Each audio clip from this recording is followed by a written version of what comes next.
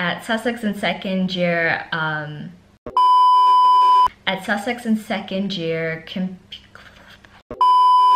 that's literally how they mark that. So learning how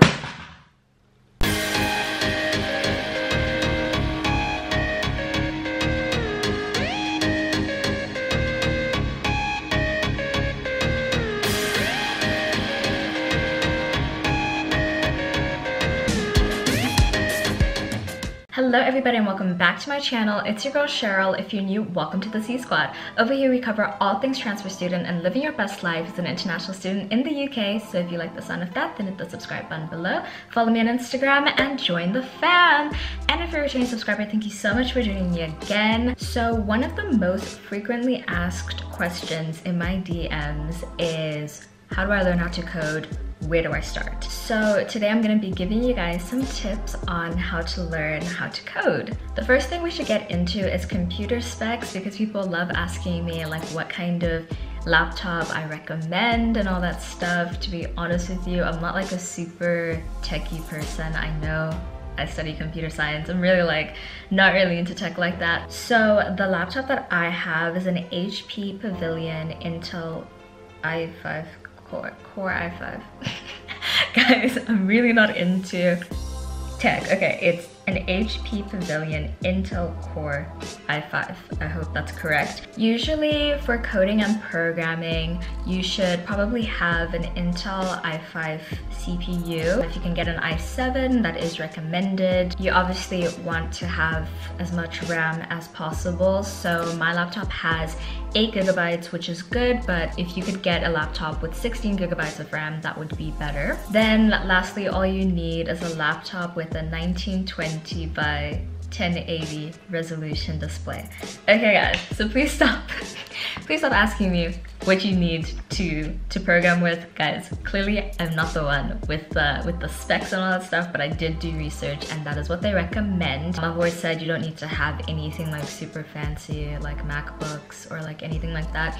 I had a Lenovo which worked perfectly fine. I have the HP now, so yeah, just try and look out for those specs and you should be good to go. Once you have your equipment ready, the next thing would be to choose a programming language. If you guys watched my 5 things I wish I knew before studying computer science video, if you didn't, it will be linked down below. But basically I said in that video that you need to become an expert in one language. A lot of us learn the basics of a lot of different languages. So I can code in Java, C++, Python, Haskell, MATLAB, Mathematica.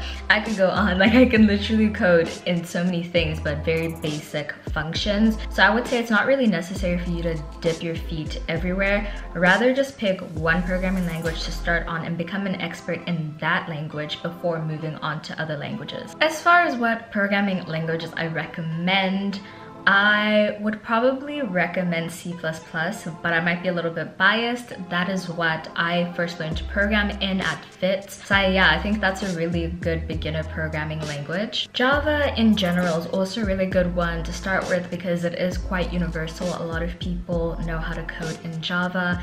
Some people say Python is easier. I can kind of see how Python might be like the easiest programming language to start with, but just off of my recommendation, I would start with C++.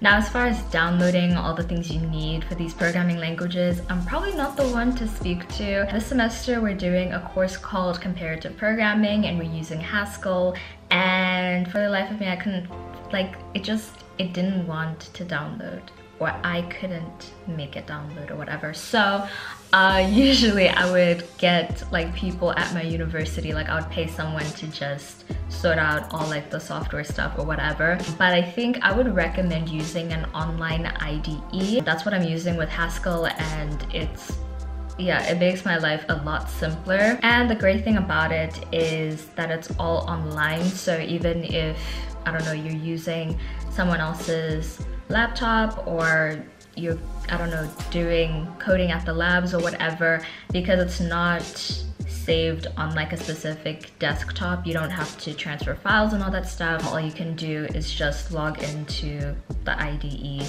online. So yeah, that is what I would recommend. So if you watched my matric revision Q&A video, this will probably sound very similar. Basically, when it comes to learning anything, I think the easiest way to learn something is to break it down step by step and become really good at each step or each section. So obviously you have a lot of resources available to you online. There are YouTube tutorials. I've seen some videos that are like 4 hours and are full on, you know, intro to C++ or intro to Java. There's Udemy, which I always talk about. They have very affordable courses. Programming courses can be really expensive, but Udemy definitely has some affordable ones, so I will link them down below for you guys to check out. I have also just found out that Harvard has a computer science course online, and it is free unless you want to get a verified certificate. I think that's like $90 or something like that. But for you to learn it, it is completely free. It's the Intro to Computer Science class, the CS50. I will definitely link it down below for you guys to check out. It covers data structures and algorithms, web development, software engineering. It covers C, PHP, HTML, CSS. So it is a pretty good comprehensive course, and obviously it's designed by Harvard, so I feel like that would be a good place to start. So obviously you have all of these resources available to you. What I would say is break everything into steps. So for example, let's say that you are learning if statements.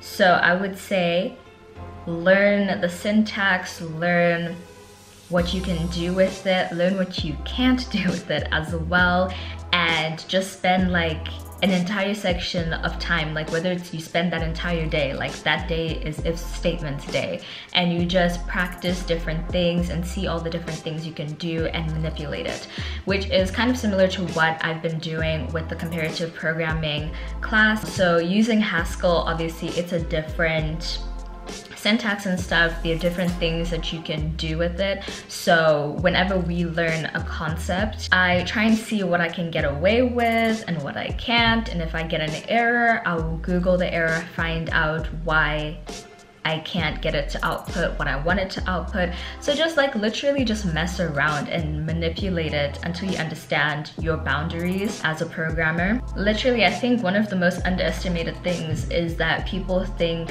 that computer science students like don't use Google. Like guys, we literally sit and just use Stack Overflow, we Google errors. Like that's really the only way you'll find out most information is online. So if you get stuck, always Google it. There are tons of forums, and yeah. So after you've learned that topic and you've messed around with it and tried a bunch of different examples, I would say then practice it. So there are two sites that I really like that have practice kind of coding questions, where you just code a program and you submit it to an online marker, and it will tell you whether it passed the test cases and how many of those test cases it passed.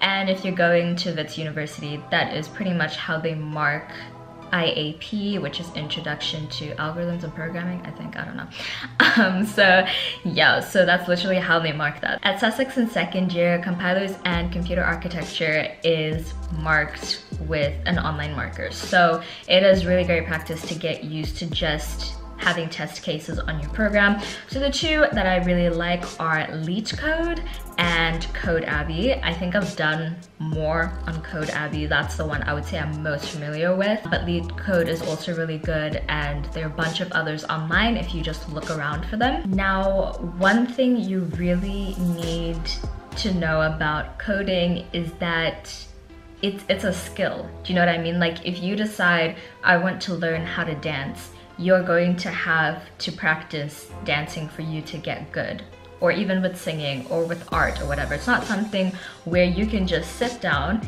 and you have a 4-hour tutorial and you're just gonna sit down one day and learn 4 hours of coding. That's not going to work. It is something that you are going to have to practice regularly and be consistent with, because if you're not consistent and you don't program for, I don't know, 5 months, when you come back, it's pretty much gonna be like you're starting from the beginning.